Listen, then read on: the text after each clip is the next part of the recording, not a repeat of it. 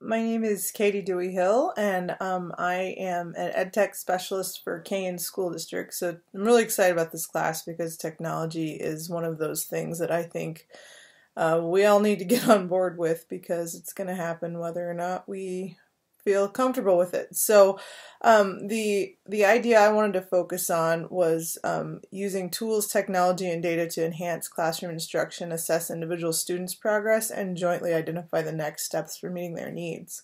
Um, in my job, I am a former classroom teacher. I've been an ed tech specialist for the last 4 years, and so I get to see kind of how the different schools in our district are implementing technology, and some of the shortcomings that I'm seeing are kind of a lack of focus on what the purpose of the technology is and how best it can be used to enhance student learning. And sometimes the teachers are pretty intimidated by how much they perceive the students to understand about the use of technology. And so to help combat that, kind of helping the teachers see how it is doable to know enough to feel comfortable with it in your instruction, and it's critical as well to be effective.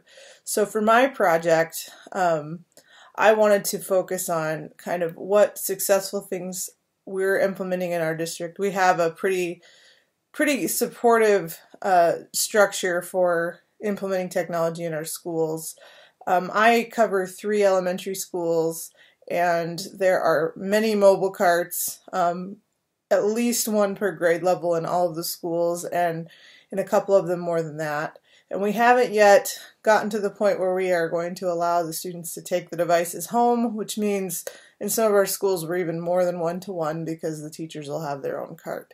So as I've seen some of the discussion posts, we've seen classrooms that are really effectively using the technology for instruction, and some of the teachers are kind of not in control of how the students are using it. And so this is where problems arise, and students use it in a distracting way, which turns off teachers to seeing how effective it can be used. So for my project, I wanted to be able to kind of put some things together as to what tools are critical for meeting instructional priorities and kind of why those tools should be used. And so kind of putting that together in a format that has made sense for us, that hopefully others can use outside of our district. And as I've traveled to districts outside of the state and presented in conferences, I've talked to teachers and seen that there are many districts spending a lot of money on technology, but without a clear focus and vision of what they want to accomplish. And so I'm hoping to be able to address that with my project.